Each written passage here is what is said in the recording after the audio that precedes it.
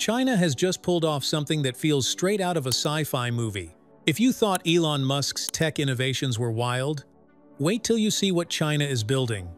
And hey, hit that subscribe button before your jaw drops. Quiet acceleration: how China went from copy to leader.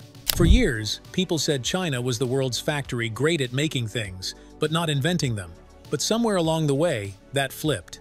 And it didn't happen with one big announcement. It happened quietly through 1,000 connected moves that turned the country into an innovation machine. Here's what most people miss. While the rest of the world debated what AI might do, China made it a national curriculum. Kids as young as 6 in Beijing are already learning how to code, train models, and work with AI tools before they even memorize their multiplication tables. Think about that: an entire generation being raised to build the systems the rest of the world will someday use. At the same time, the government poured billions into R&D, building city-sized labs for things like high-speed battery testing, neural processing chips, and humanoid robotics. They don't just launch prototypes, they mass-produce them. That's why when you hear about a new Chinese robot or AI car, it's rarely just one model. It's thousands already rolling off the line. And the reason they can move so fast is because everything from the batteries to the sensors is made in the same ecosystem. It's like Silicon Valley, Detroit, and a factory all rolled into one. Add to that a population that's not scared of automation. 85% of Chinese people say they're comfortable riding in a self-driving car, and you've got the perfect testing ground for the future. While the rest of the world argues over ethics and regulation, China just keeps building, silently, systematically. Until one day, everyone wakes up, realizing they're years ahead. But let's zoom in, because the first thing this quiet revolution changed was the car. Next up, the vehicles that drive themselves, talk back, and can even dance. Self-driving SUVs and the GUA One Brain. Imagine standing on a city sidewalk and calling your car like you'd call an Uber, except there's no driver, and the car literally talks to you. That's what's happening in China right now. The GUA One is one of the first vehicles in the world with a real AI brain. You can tell it, "Come pick me up," and it'll drive itself to you from 2 kilometers away. Inside, it's not just about autopilot. The car has 11 HD cameras, 12 ultrasonic sensors, and 5 radar systems, more eyes than a military drone. Its AI runs on dual NVIDIA chips with 508 trillion operations per second. That's the kind of processing power you'd expect in a data center, not under your seat. Then there's Simo, the built-in AI partner that learns how you talk, when you're stressed, what routes you prefer, even how you like the AC. It's a mix of assistant, companion, and driver all in one. And here's the twist: China's making millions of these, not luxury one-offs. This year alone, 15 million new Chinese cars will have self-driving capability baked in. That's 2 out of every 3 vehicles rolling off a factory line. Some of these cars are doing things physics teachers would call impossible. The Yangwang U8 can spin 360 degrees in place, like a tank turning on the spot. The IM Motors L6 can literally slide sideways into a parking space. And the BYD U9? It's a supercar that can jump off the ground and dance to music. Yes, actually dance thanks to its suspension system that reacts faster than a blink. But none of this works without power, and that's where China broke the last barrier. The new 1 megawatt charging system can add 400 kilometers of range in 5 minutes faster than filling up a gas tank. It means road trips, delivery fleets, and entire cities can run on electric without waiting hours to recharge. Cars that think. Cars that move like living machines. And cars that never need a human to drive them. But here's the question: if no one's driving, who's building the roads? Up next, highways built by robots, for robots. Robot roads and self-driving construction. Building the future without humans. You know those time-lapse videos of highways being built by hundreds of workers and machines? Now imagine the same thing but with 0 people. That's not a prototype. It's already happening in China. They've rolled out a fleet of over 100 self-driving haul trucks, each carrying 85 tons of material working 24/7, even in freezing temperatures as low as -40 degrees Celsius. These trucks don't stop for breaks, don't get tired, and don't crash. They coordinate with GPS-guided pavers and road rollers that talk to each other in real time, aligning, leveling, and sealing asphalt to within millimeters of precision. It's wild to think about, But China literally just built roads designed for robots, by robots. Every inch mapped, every layer optimized for the cars and delivery drones that will use them. And the best part? The system runs on AI supervision. Cameras and sensors monitor progress, detect flaws, and make corrections automatically. No foreman, no clipboard, no coffee breaks. It's not just efficiency, it's a new kind of infrastructure logic. The country is building the physical backbone for autonomous systems, roads where traffic lights, cars, and logistics bots are all synced in one digital rhythm. It's like the entire environment is alive, adjusting to movement in real time. Now, sure, it raises questions. What happens to the human workers? What does automation on this scale mean for jobs? But in China's view, it's not replacement, it's acceleration. One robot-built road cuts construction time by half and maintenance costs by a third. Multiply that across provinces, and you get a network expanding faster than any in history. So, the roads are ready, the cars are awake, and the machines are building more machines.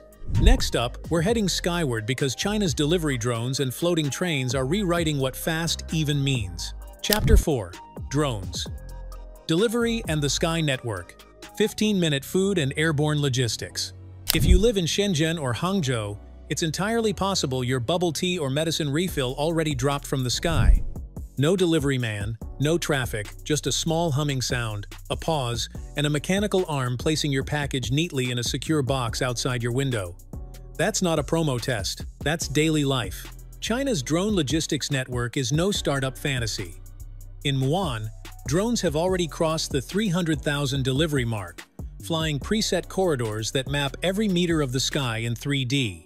JD.com's heavy lift fleet carries up to 30 kilograms per trip, linking remote villages that used to wait days for supplies. Some even call them airborne pickup trucks, not poetic exaggeration, but literal infrastructure. Here's how it works. Every drone flight follows a digitally fenced sky lane, constantly communicating with other drones through millisecond LiDAR updates. If a bird enters the route or a signal flickers, backup systems kick in, path correction, altitude shift, automatic recall. It's an air ballet run entirely by algorithms. And at ground level, vertical takeoff bays and robotic drop boxes handle pickup and delivery without anyone touching a button. In cities, it's become a race for micro speed. A 15-minute delivery window isn't a marketing slogan, it's a national standard. AI engines simulate the entire city as a digital twin, adjusting drone routes in real time as weather, traffic, and order volumes shift. That's millions of decisions per second, all made in the cloud. Out in the countryside, it's something deeper. Villages that once waited a week for replacement parts or refrigerated medicine now get them in hours. That changes healthcare, business, and even community rhythms. When waiting disappears from your daily vocabulary, your sense of distance disappears with it. So yes, drones aren't just delivering goods, they're rewriting the clock. But flight is only half the story. What happens when trains start floating and outrun airplanes? Maglev and hyperspeed transit. If you thought Japan's bullet trains were fast, wait till you see what China's maglevs are doing. The latest test train hit 620 miles per hour. That's nearly 1,000 kilometers per hour, or about the speed of a private jet slicing through the sky. Let that sink in. Beijing to Shanghai, a trip that used to take 5 hours by high-speed rail, could soon take 2.5. No airports, no boarding gates, no turbulence. You just float. The secret is in the magnets. These trains don't touch the rails. They hover using superconducting magnetic fields so strong they can lift a car. Some prototypes even test room temperature magnets, eliminating the need for cryogenic cooling, a potential game-changer for cost and maintenance. With near-zero friction and active stabilization systems keeping every motion smooth to the millimeter, it feels less like riding a train and more like gliding through gravity itself. Of course, this tech doesn't come cheap. Each kilometer of track can cost tens of millions, but the payoff is colossal. Imagine slashing short-haul flights across the country. Fewer planes, fewer delays, and a massive carbon drop. And strategically, it means something more, a new kind of domestic mobility. If every major Chinese city can be reached in under 3 hours, commerce, labor, and culture start mixing at hyperspeed. People say the internet shrank the world, but high-speed maglevs are physically compressing it. The country feels smaller, opportunities larger. Businesses no longer plan around geography, they plan around minutes. You can't help but wonder if we can travel at jet speed on the ground. How much faster can daily life itself move? Because while trains float and drones fly, entire cities are now being run by algorithms, and the real revolution is invisible. Skynet surveillance, Palm Pay, and the hands-free life. Step into Shanghai's airport, and you'll notice something missing lines. You walk in, glance at a camera, and within seconds, your face is your boarding pass, your ID, and your ticket. 12 seconds from entrance to gate. No wallet, no phone, no paper. Welcome to the algorithmic city where the boundary between convenience and control is razor thin. Let's start with Palm Pay, China's newest biometric payment system. Instead of scanning your face or card, you hover your hand over a sensor. Infrared beams read your vein pattern, a biological signature harder to fake than a fingerprint, and the payment clears instantly. With error rates under 0.01%, this isn't just futuristic, it's reliable enough to run national commerce. Then there's Skynet, the world's largest surveillance network, with over 200 million cameras tracking movement, analyzing behavior, and flagging anomalies in real time. These aren't just CCTV eyes. They're smart systems that detect everything from jaywalking to unusual crowd density to emotional distress. Add it all up, and you get a city that practically runs itself. Traffic lights that adapt to congestion before it happens. Stores that bill you automatically when you walk out. Hospitals that check your temperature the second you enter. But the question hanging in the air quite literally is how much privacy you trade for a frictionless life. Every second of efficiency is built on a river of data, and that data never sleeps. For some, it's paradise. No waiting, no forgetting, no hassle. For others, it's surveillance polished into a lifestyle. And as the cities think for themselves, the machines inside them are learning to care for us too. Next, meet the robot nurses, the android teachers, and the machine farmers shaping China's social frontier. From robot nurses to android museums, the social services revolution.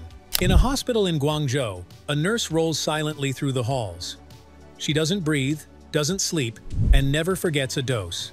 She's one of hundreds of robot nurses now serving in China's growing smart hospitals, where AI systems track thousands of patients simultaneously. These robots deliver meals, monitor vitals, and even assist in surgeries guided by doctors hundreds of kilometers away. It sounds like science fiction, but the results are real. Surgical error rates down by 27%, throughput up by 40%. That's not just convenience, that's saved lives. The same logic is unfolding on farms. Giant Agris T-100 drones spray hundreds of acres with centimeter precision, while 108-arm cotton toppers pick and sort without rest. GPS transplanters plant rice faster than a dozen farmers combined. In a nation facing labor shortages, the fields are quietly going autonomous. And then there are the humanoids. In the factories of X-robots, over 200 hyper-real androids have already been built, replicas of scientists, artists, even historical figures. Some are stationed in museums, giving lectures as versions of people who've been gone for centuries. It's eerie, brilliant, and just a little unsettling. Robotic dogs patrol train stations. Kung Fu-capable humanoids assist in police drills. Companion bots comfort the elderly in smart apartments. Each new use case blurs the line a little more between machine and caretaker, between tool and presence. But there's a cost. When robots fill the gaps in care, in labor, in loneliness, what happens to human connection? To trust? To identity? Imagine this: a small apartment, an EV charging quietly outside, a drone buzzing past the window, and a robot nurse watching over its aging owner. It's peaceful, efficient, and strangely hollow. China's building the future at scale. The world can marvel, condemn, or prepare, but one thing's certain: we'll all have to decide whether we're shaping these systems or being shaped by them. Which of these breakthroughs excites you most or scares you the most? Drop one word below. And if you learned something new today, subscribe, because we're tracking the tech that's quietly remaking tomorrow.